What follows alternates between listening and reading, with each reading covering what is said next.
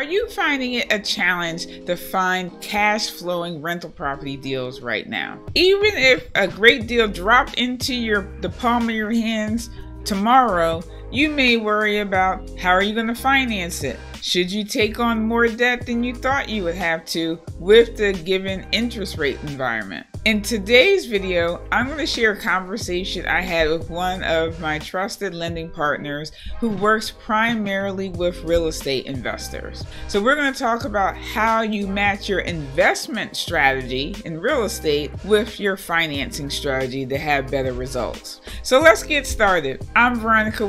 For those of you who are new to the Real Estate Wisdom channel, this is where we share tips about the market in the Philadelphia area, including suburban Delaware County, as well as best practices about building a more profitable rental property portfolio.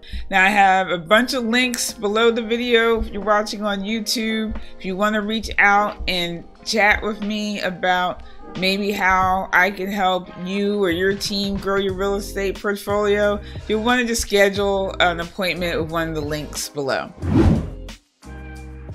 So, Owen, thank you for talking to my channel, my Real Estate Wisdom followers on YouTube. I know you wear a lot of different hats. You're a lender, you're an investor, you're a developer, you're real estate licensee, I think, as well. So why don't you tell me a little bit about yourself and, more importantly, why your firm is so good with investors? Yeah, so thank you, Veronica, for having me here on your platform. My name is Owen Dublin. I'm out of the Philadelphia, Pennsylvania area, and the name of my company is BRRRR. My background, yes, I do loans for investors through BRRRR. I'm the chief loan strategist. I'm also a real estate investor and developer. I do also have other real estate credentials that I do not utilize, but I do have that knowledge. So when I have investor clients, I understand the full scope of the real estate process and different aspects that can impact their investment decisions.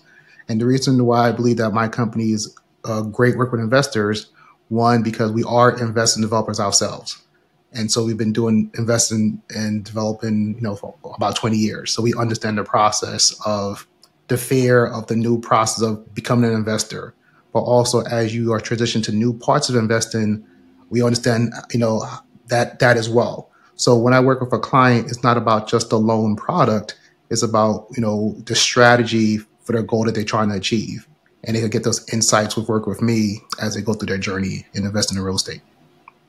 Yeah, I mean, I know when you talk to you for a few minutes, you definitely can tell the difference. So I was really excited to have you talk to my followers, who are mostly professionals who are wanting to invest in real estate to kind of build a retirement portfolio, or to kind of have their 9 to 5 be more optional. So those are generally the people who are probably listening to us today. Keep that in mind. Okay. And one of the things that people ask me about is, how am I going to get the financing?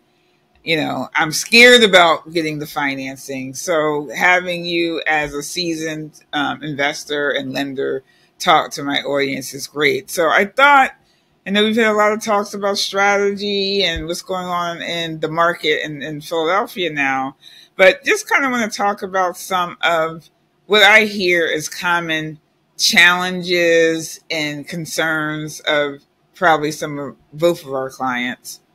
And the first question, considering your company is called BRRRR, and that's with buy, rehab, refinance, rent, and repeat. Some may argue with the interest rates right now, is BRRRR like on the coma? I won't say it's dead, but is it kind of like asleep right now? Or what would you say to that kind of statement? Is BRRRR in a coma as a strategy?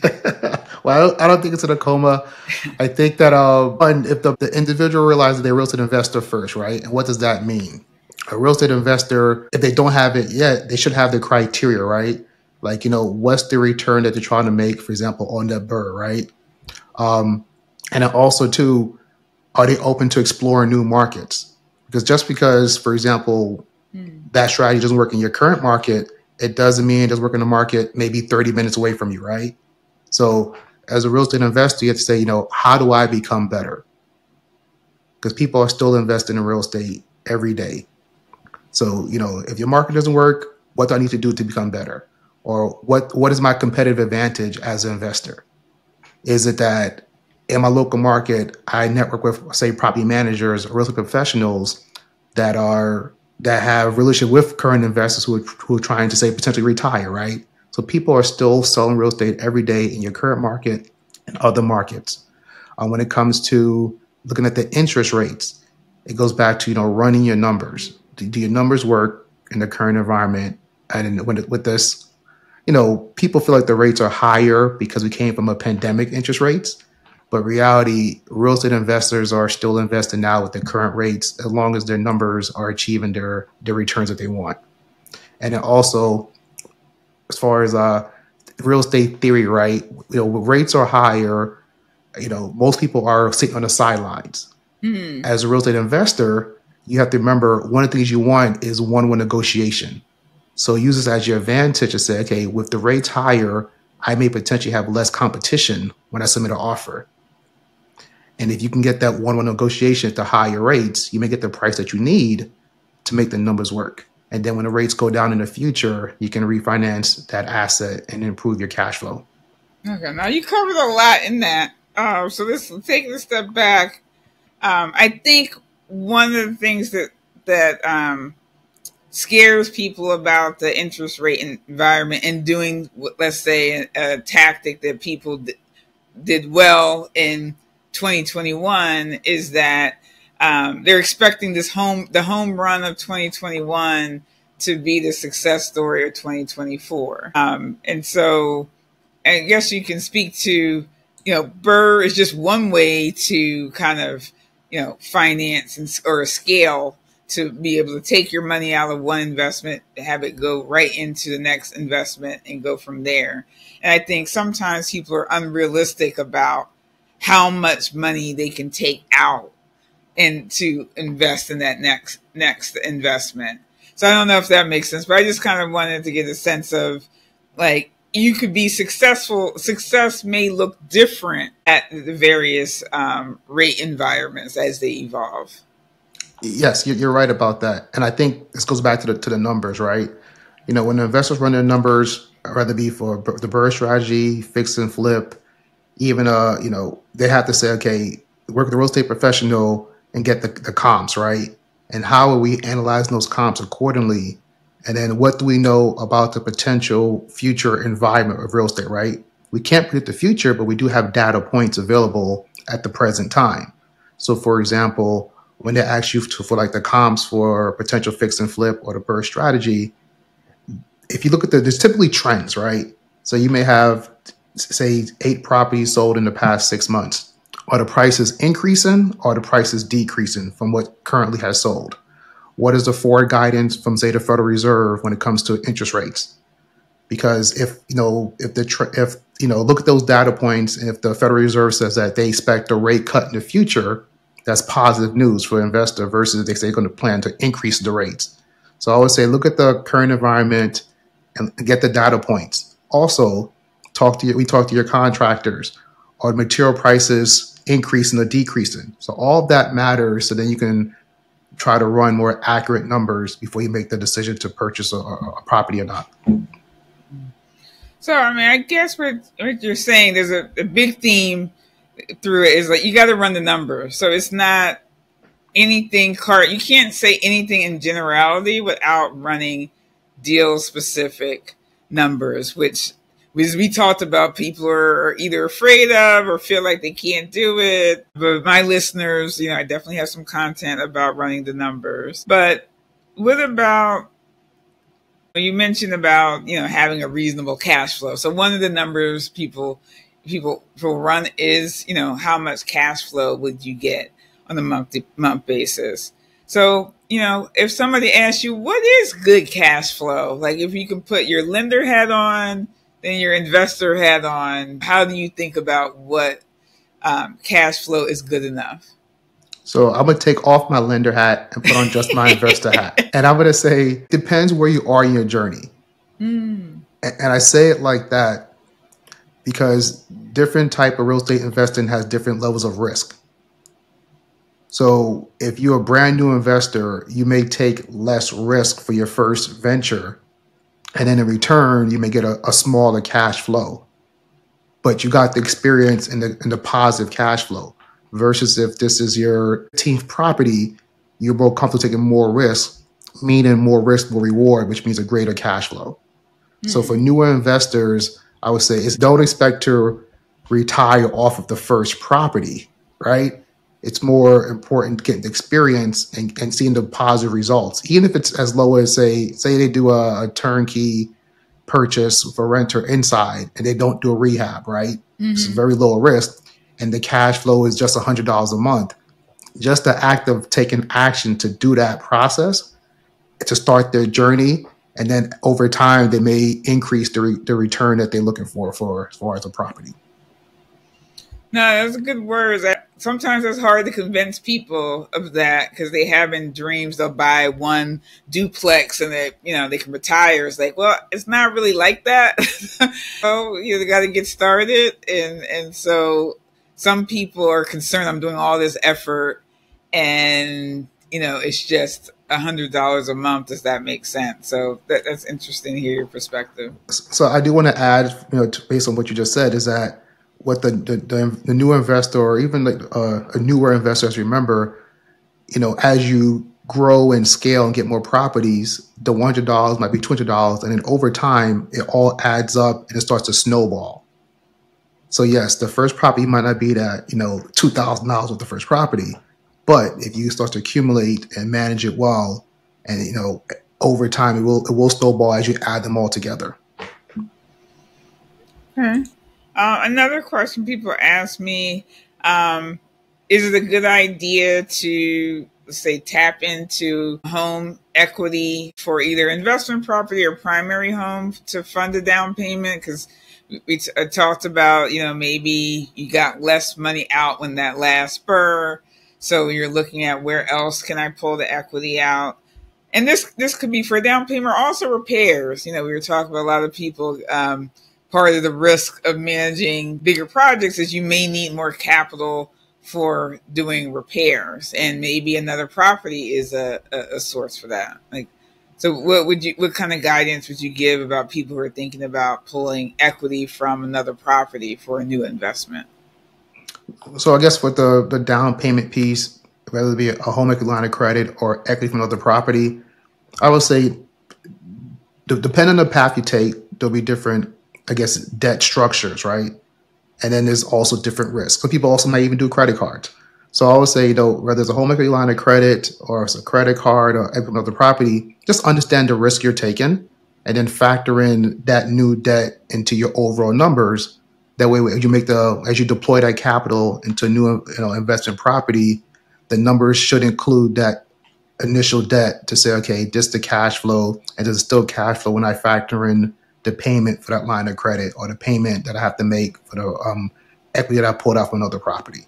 So, once again, just include that number. Let's not be naive about it. Include those numbers. If you are purchasing a property that needs rehab, you can get the loan that includes the repair money as part of the initial loan to purchase a property. If you also own the property already, there are also loan products available to where you can tap into the current equity and give rehab funds to repair a property. Right. And then just when you're saying understand the risk means that money that you're pulling from another source still has to make sense in the overall return on the investment. So you can't exclude it. So if you throw in, let's say, $20,000 of more capital and that kills the ROI of the deal, it's not a good deal if you have to do that. If you're not getting the income on the other side, it doesn't make sense to leverage your home in that way. That's where you're going. Yeah. So for example, if somebody does a traditional cash refinance, they're going to have a monthly payment and have the money in their hand, right? Independent of them finding a new property yet. Versus did a line of credit, for example, it's almost like a big credit card. They have the money available. They aren't making any payments yet until they deploy that capital. So literally understanding the mechanism of how you're using that money. And also, too, the line of credit, it might be a variable rate that changes, but you're not paying anything until you use that money. So, yeah, so it doesn't hurt to have multiple options to how to purchase a property.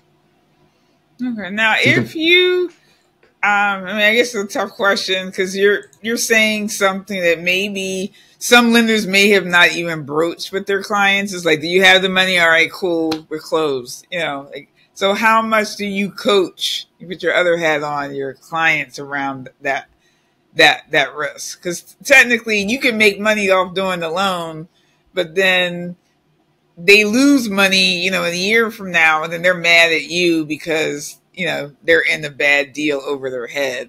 So what kind of coaching do you give people on the front end about this kind of understanding the risk? Yeah, so whenever there's say a loan product, if it's about rehab loan, it's a riskier loan product, but it's designed for you to have the funds to create equity in the property, right? Mm-hmm. And so they will and they also know too, rehab loans, the max term might be 2 years, right? Mm-hmm. So there's risk as far as getting the project done in a short amount of time and paying it off. And then, the client will know what the estimated funds are needed before they even submit their offer. For that way they can evaluate the available capital. Or also too, most of the time I tell investors, like, hey, if they need additional funds, they have to, change the question. How do I get enough capital to purchase this property, right? And it might not be their own money. They may bring in business partners. So just thinking differently, like, I need funds. It doesn't really have to come from me. I may have a good deal on paper where the numbers are awesome. And I can tell you a lot of people want to invest in real estate. So if they reach out to their network, they may be surprised.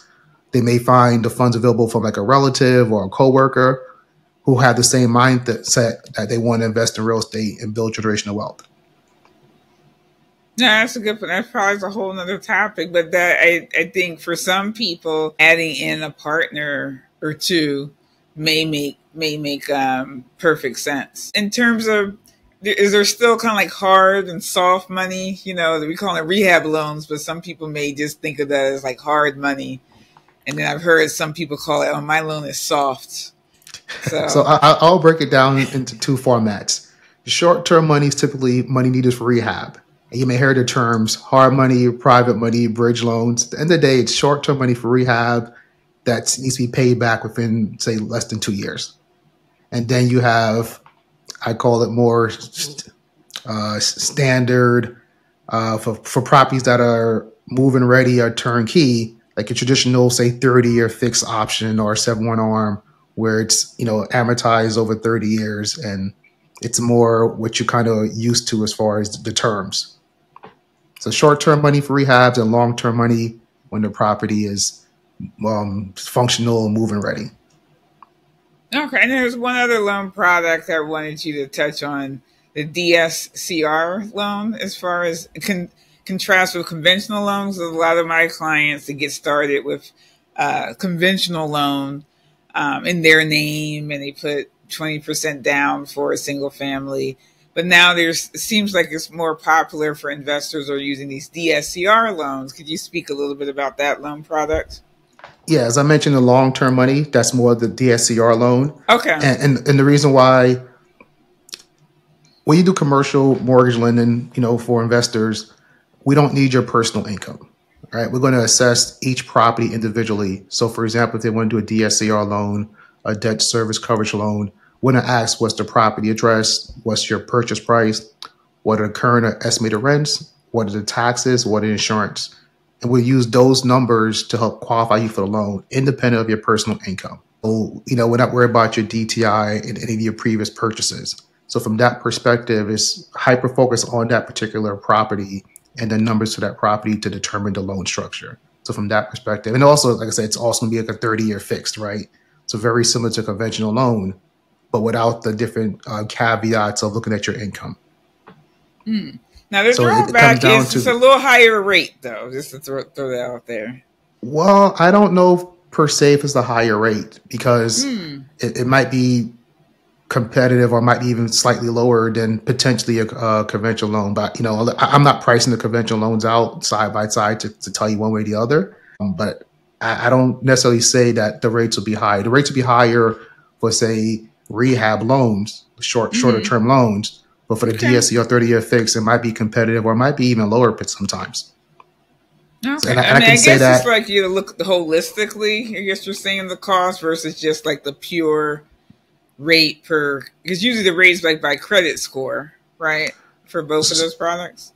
So when it comes to DSCR, you have your experience, you have the credit score, and the amount of leverage you're taking to on the loan, right? Are you doing 20% down versus 40% down? So all that plays a factor. And I can say, the reason why I say it might not necessarily be low, because I've had clients who went to a traditional bank, tried to do a conventional loan, and then switched to me, because they're, after the fact, and my rate came in lower than the rate quoted from the bank. And for that particular client, the credit score was great. They did a larger down payment. And so it's not going to be always the case where conventional loans be better than a DSCR loan, because there's all the other factors that play a part into the equation. Okay, now that's a good point. I learned something there. So just before we wrap up, I did want to touch on, because obviously, because of your experience, you're able to give a lot of value to your clients. And I just wondered if there's something that you wish more of your clients told you up front so that you could really help them scale. What are some things that you wish they would have told you up front, but they just didn't know? So, my initial conversation with any client, if they don't tell me I'm going to ask a certain question, I'm going to say, what's your strategy for this particular property? Type of investment do you want to do? And then why do you want to do it? And so I typically ask those questions anyway, just to get an idea. Like, if they're purchasing a property 123 Main Street, for example, right? And, I'll ask them, yes, you are doing the BRRRR strategy. We're going to rehab it and keep it as a rental. I'll also ask them, how long do you plan to keep it as a rental? Because that way, when we put that long-term debt, we put the right type of long-term debt on the property. So let me give you an example. I had a client that was doing a long-term DSCR loan, and they planned to sell the property within 2 years.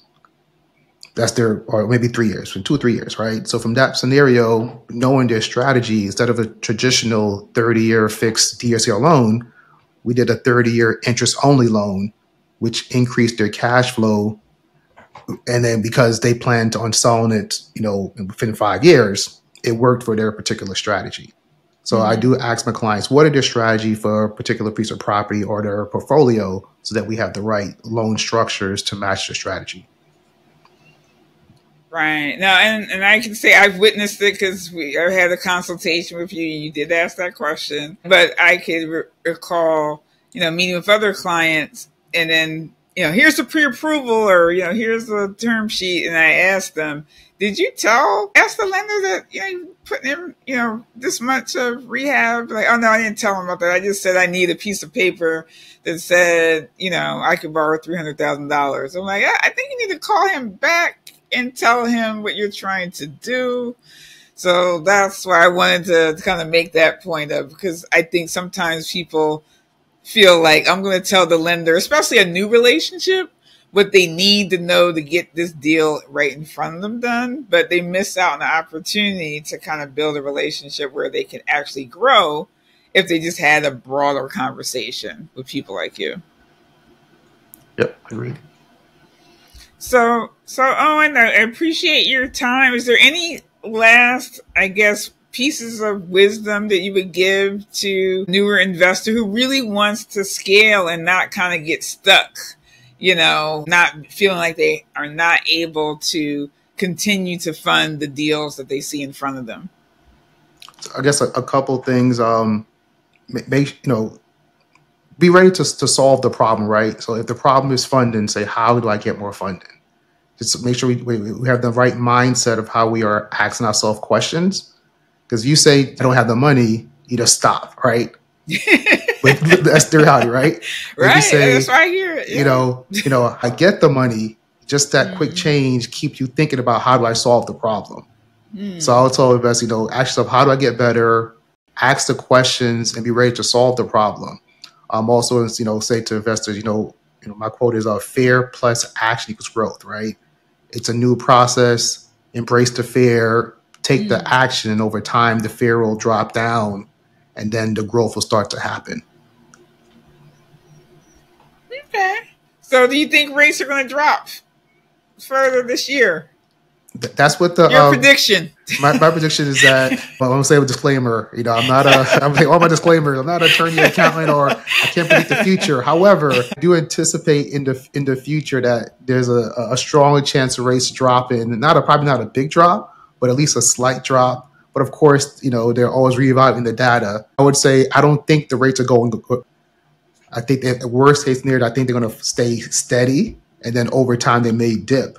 So from that perspective, I think for now we might be at the potential peak of where the rates are as far as so if the current numbers work, you know, the guidance I'll say, okay, it's going to stay the same or go down. That's my prediction. Oh, all right. On that note, thanks, Owen, for your time. Before I wrap up, I do want to touch on the point about what is a good cash flow for a rental property.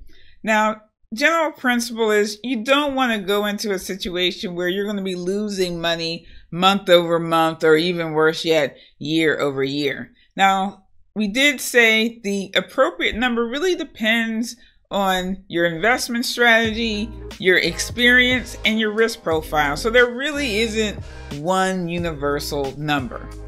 Now, you will find that you'll hear, you know, on these YouTube and podcast streets, people may push the envelope with that. And they're generally more experienced investors. So just take it all with a grain of salt. Now, if you want to hear more about thoughts about how you should think about cash flow, you'll want to check out the video that's appearing on the screen now. And as always, thanks for watching. Happy investing.